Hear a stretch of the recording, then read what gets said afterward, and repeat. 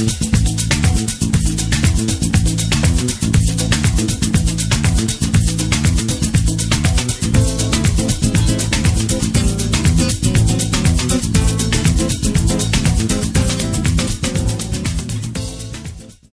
on the show, we have Diana Place. Did I pronounce that correctly?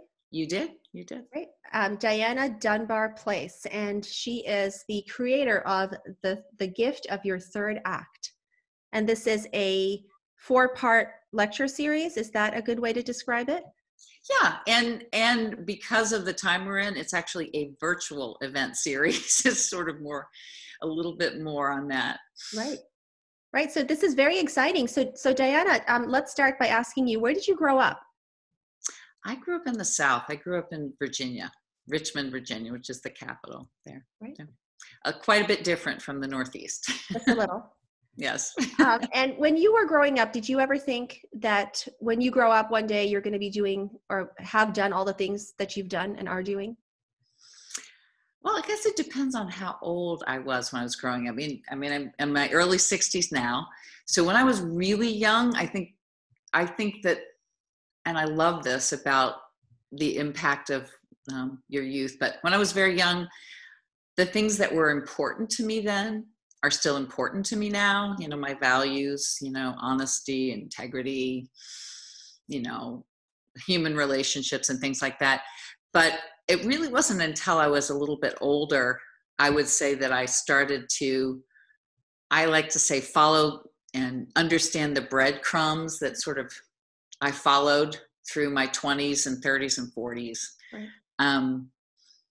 They really, in hindsight, my career has been focused in general. My professional career was focused in marketing and in advertising and things like that. But it really was the things that happened between and on the side of my jobs that really have led me here. So I really would never have predicted it. It's only in hindsight that I understand it, I guess. Right. It's funny. I interviewed someone who said to me, when I was a kid, I thought I was going to grow up to be a pirate.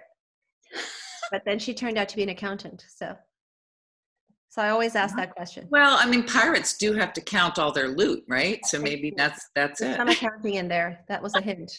Well, if you asked me that question, I would say when I was young, I thought I was going to be an artist. Oh, nice. Yeah.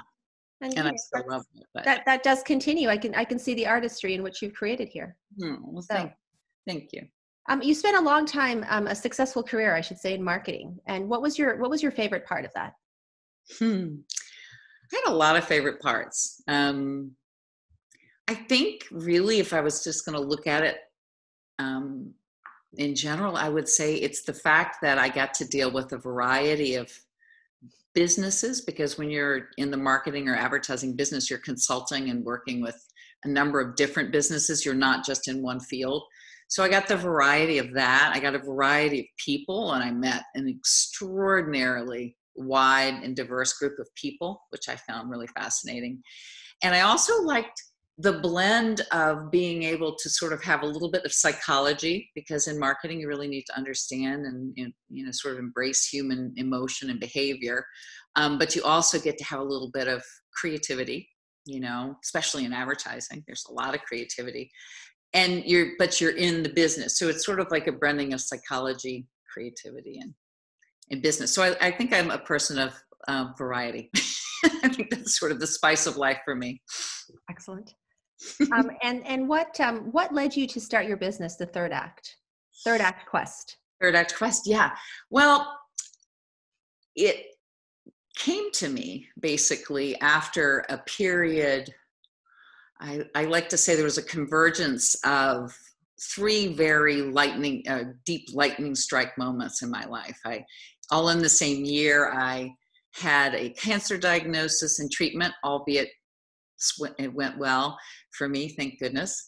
But the cancer diagnosis and treatment, along with preparations for becoming an empty nester, as my daughter was going to college, and at the same time, as the result of a number of influences and in the end, my illness, I lost a business partnership and a business that I'd been working blood, sweat, and tears on for about 4 years. And so in that moment, I realized, and as I looked back, as much as I loved my business career, I had been spending most of my life fueling other people's passions, as I like to say, not my own. And I think that comes to a lot of people some people are blessed to understand what motivates them and what really truly, as they say, make your heart sing when they're younger. But for me, it took a while. When I graduated from college, I was in a time where women were just getting an opportunity to be something in the business world beyond more administrative. So to me, I think that it took the convergence of those three pretty dramatic events to wake me up and then eventually form Third Act Quest more as you think about it. I mean, I was starting my third act. So as I look back over the things that had meant the most to me in my life, they were around, and I had historically, over bits of time, put together groups of women. I started a little angel network. I had some women, female business owner support organizations. And I was always, organizing groups of friends and other women to do things in various ways. So that was a little bit of the thread, and the realization about life's end zone and the realization of the pure sort of gratitude I held at that point in time for my life and the basic parts of my life sort of all converged. And I started to explore actually researching a lot of women. I don't want to say not men, but I primarily was researching women who were leading really engaged, joyful third acts. So in the course of that, I started to imagine, and I'm leading up to that probably in the next year, to feature stories about women who are embracing their third act in beautiful ways. So the first step was the formation of Third Act Quest, which really has historically just been about, or not just been about, but has been about focusing on working with groups of women and helping them, as I say, sort of discard and understand their limiting beliefs and zero in on the passions that may have been buried over their midlife when so many of us are occupied with, parenting or jobs and things like that are very, very challenging, and to reimagine their paths forward and to look at aging in a much more optimistic and exciting way, as opposed to the fear and dread that most of us do. So that's a long answer to a relatively simple question, but I hope that's helped you understand a little bit of my motivation. Yes, absolutely. And I was just thinking while you were speaking that there are a lot of women who are younger than 60 who are already on their fourth careers or fifth careers, or, the things that they've gone through these days. These are interesting times that we live in. Well, you hit the nail on the head too. I mean, age does not define what I would call a third act. A third act to me is, and some people might call it a fourth or fifth act. It's it's not a technicality, but for me, I look at youth, the middle of your life, your midlife, where you're typically building and building and building a career or a path, maybe taking some pivots, but if you're blessed with a good relationship and a family, you build a family, it's a different time. And for many, signaled by empty nesting is, a little bit of a wake-up call. And for others that don't have children, it's other types of realization, as I say, at the end zone. There is an end to our lives. And at the end of it, we all seek to be able to reflect on some sort of impact or some sort of meaning in the world. Right. But your point too is that this time, oh my Lord, this time is, I keep saying to my daughter who's in college, this is a defining moment in your life. It's not only a really bothersome inconvenience for you, it's a really defining moment, you will reflect back and realize how much resilience you built, how much strength and understanding of what's important to you. And she's starting to see it actually now. But you're right. So a lot of people are questioning, what it is they want out of their lives right now. Which is a fantastic point you make, because it leads us right into my next question, which is, what do you consider to be a third act, or how would you define that? And I think you partially already answered that. Yeah, I think to me it is a time at which, I don't want to say you hit a wall, but I think it's a time at which there's a great realization that what you've been doing, although there's value to everything that we do in our lives, whether or not we do it again exactly the same way, but what we're doing is not what we want to be doing for the rest of our lives. And probably for me, most importantly, as I mentioned before, I appreciate supporting and being a part of a business and helping it succeed. I mean, that's really makes me feel good. But in the end, my desire, like many people's, is to have an impact that's a little bit different and a little bit more interpersonal, a little bit more profound. And so I think that most people do get to a place where they see that, and they analyze, they look back, and they look forward, and they say, okay, I need to change it. And I have to say, many people, because they're so busy in their midlife, it's less of a realization of what they want to do next, but more of like, oh my gosh, this isn't it. What's next? What is next for me? There's got to be something more. Right? Yeah, exactly. Yeah. Well, you have a very impressive virtual event series starting next week on the 28th, and for 4 consecutive evenings. Yeah. And it's called The Gifts of Your Third Act. And so what was your inspiration for putting together this kind of series? I decided at the very beginning of this that I really wanted to feature people that were inspirational.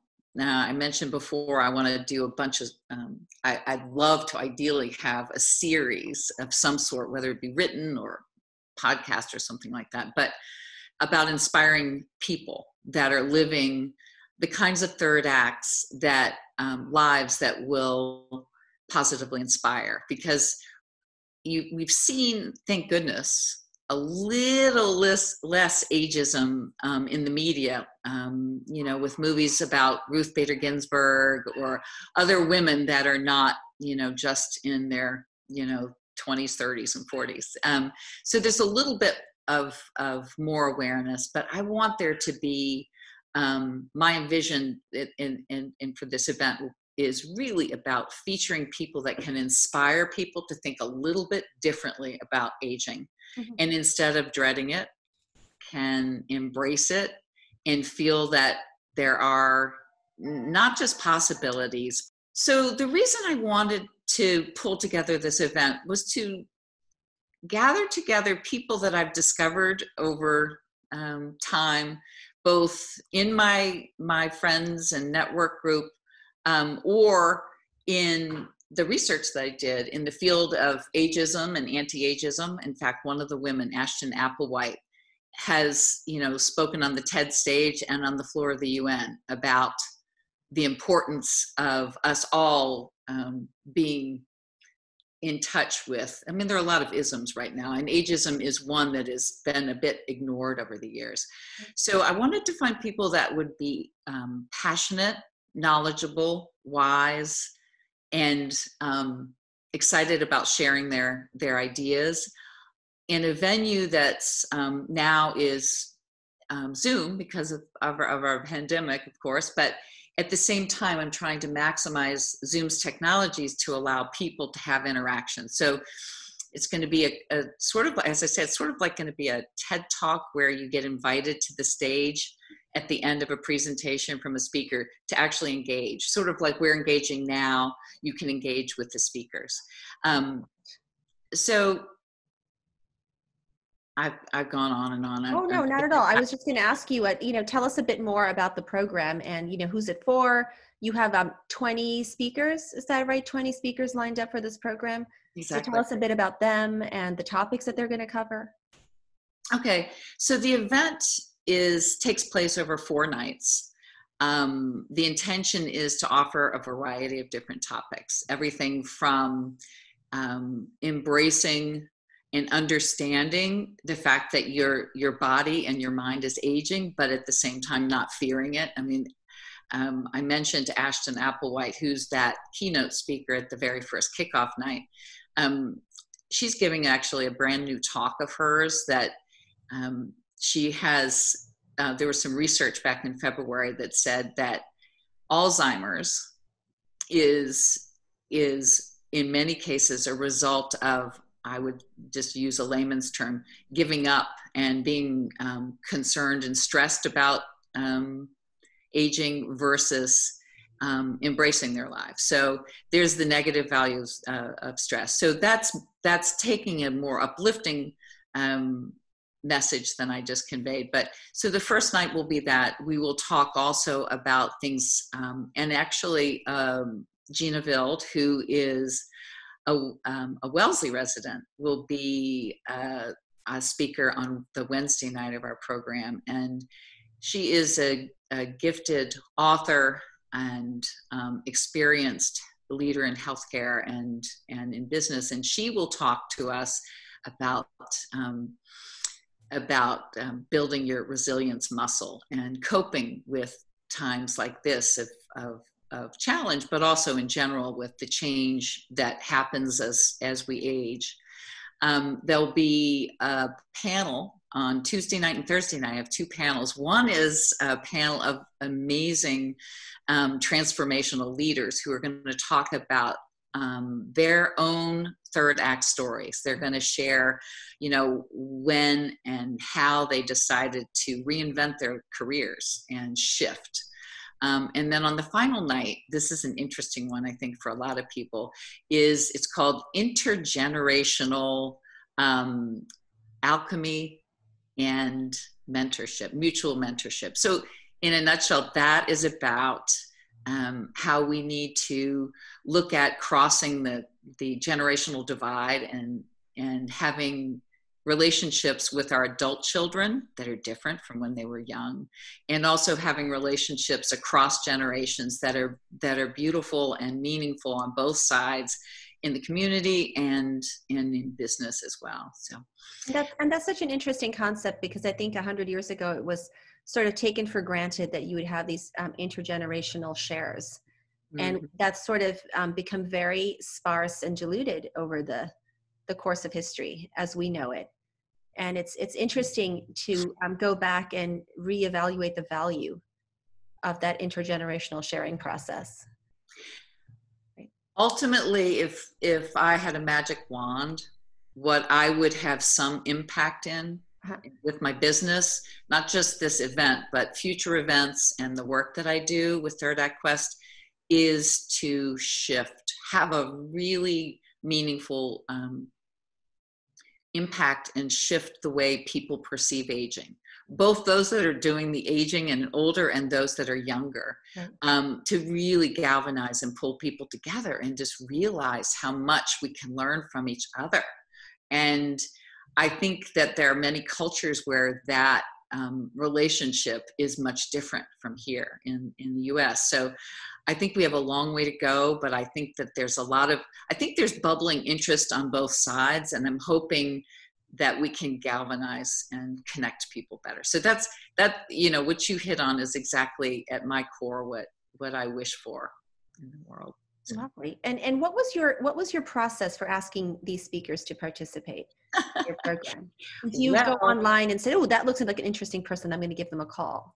Well, like so many things about this business development that this entity that I've created, I use the term synchronicity because I don't know if everyone believes in it, but for me, it's always been important in my life that when I feel, as I said to someone, I know I'm on the right path when people and ideas and things just sort of line up in front of me. And so in each of these cases, I would discover, like in the case of Ashton Applewhite, who's the first night, I discovered her TED Talk, which was quite popular and really impressive.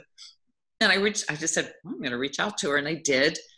And she was willing to come. And the important thing I will also say about this is that these speakers are doing this at no cost, at no fee, because they're passionate about what they're doing. So that is also the blessing of virtual, is that if you have to hire speakers, it costs you quite a different amount of money. So anyway, so I discovered her, but in the other cases, people came to me. They heard somehow, either they saw my LinkedIn profile and we had gone to college together, you know, God knows, 35, 40 years ago, and we connected. In the case of two of the other participant speakers, we were not really close in college, but they discovered what I was doing and wanted to be a part of it. So it was all over the map, absolutely all over the map, and very exciting in the process. That's excellent to find speakers who are passionate about what they're speaking about.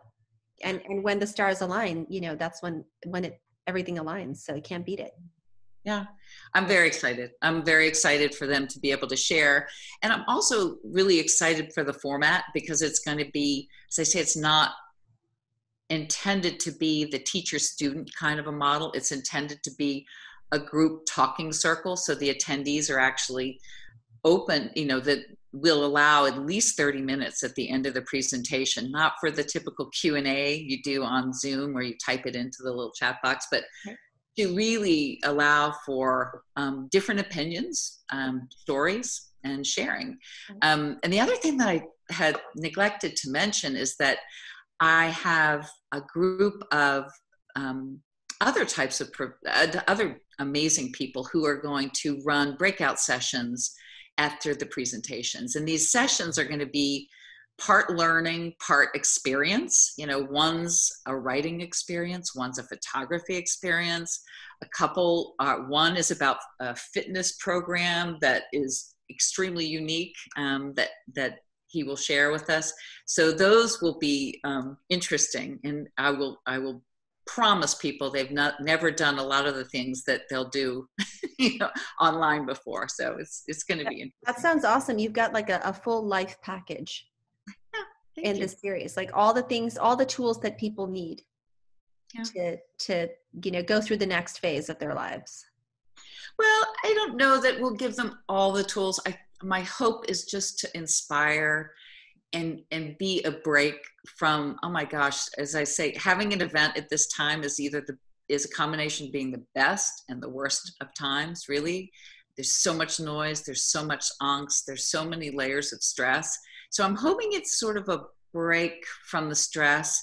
Even on Tuesday night, I know it's right before the debate. So that's, you know, I'm hoping people will just feel refreshed and before they listen. You know? I think you timed it perfectly. I think after the photography and fitness session, they'll be ready.